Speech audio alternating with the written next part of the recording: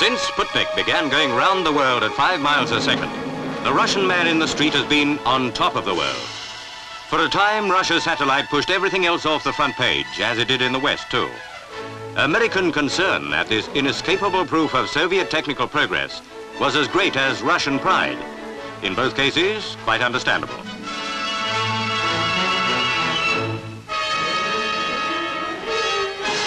All over the Soviet Union, amateur and professional astronomers check the satellite's orbit, particularly at dawn and sunset, when Sputnik shines like a moving star. This star is an omen, a reminder of a truth that many in the West have been reluctant to realize, that with her steadily expanding resources, Russia is a growing technical power in her own right. No more heads in the sand. For good or ill, the wheels of Russian industry, like this huge new hydroelectric plant just opened at Kuibyshev, turn faster and faster. Of course, Russian engineers and scientists are proud of their growing strength, but the world is less happy. In the turbulent waters of modern politics, what matters is how strength is used. And the news from the Middle East, where oil isn't the only thing that's inflammable, suggests that Russia's leaders, having impressed the world, are now trying to frighten it. Posing as the champion of the Arab peoples, the Kremlin produces a scare that has all the hallmarks of a manufactured crisis. Syria, the Kremlin declares, is being threatened. Turkey's army, according to Khrushchev, is preparing to cross the Syrian border. And if it does, Russia will hit back. In London, Labour Party Secretary Morgan Phillips shows our representative a strange letter from Khrushchev, a request, which was refused, for talks with the party on the Middle East.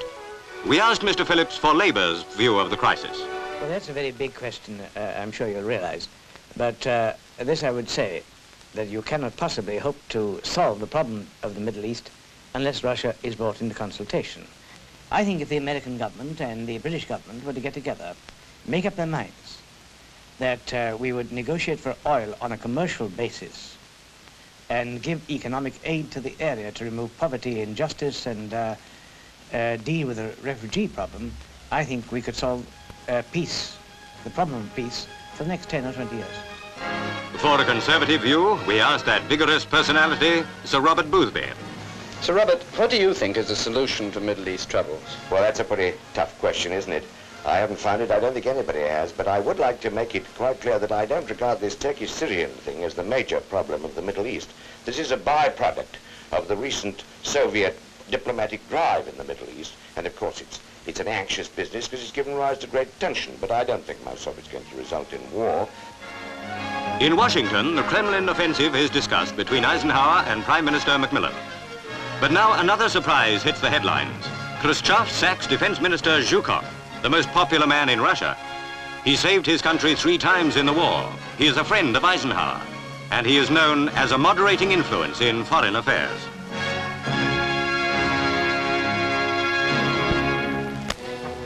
UNO debates Syria, but while Zhukov battles for his political future, the Kremlin tells Gromyko, on the right, to hold his fire till the issue is settled.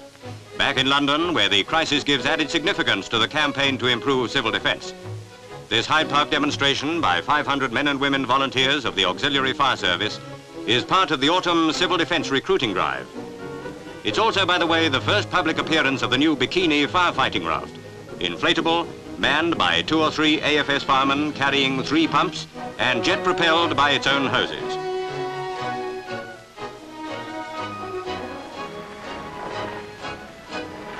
There's been some debate about whether civil defense would be much use in nuclear war.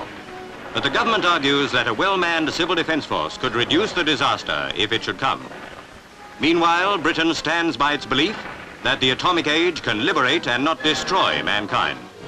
At Amersham in the Chiltern Hills, the United Kingdom Atomic Energy Authority opens a new laboratory at its radiochemical centre. During the past 3 years, the demand for the centre's radioactive products has trebled. They are wanted for medical purposes, in agricultural research, for 1,000 different uses which can help to make life richer, longer, and safer. Their handling, of course, is a highly delicate business, hedged around with precautions, which extend right up to the packing and shipping stages, since the centre's products have to be shipped all over the world.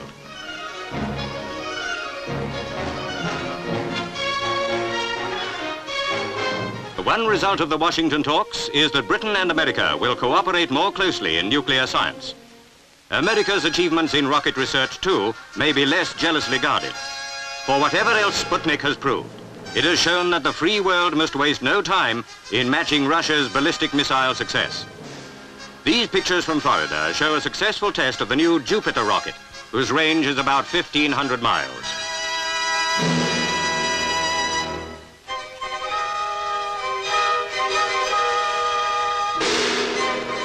Here are slow-motion pictures of the Vanguard, the rocket which will help launch America's answer to Sputnik, demonstrated publicly for the first time.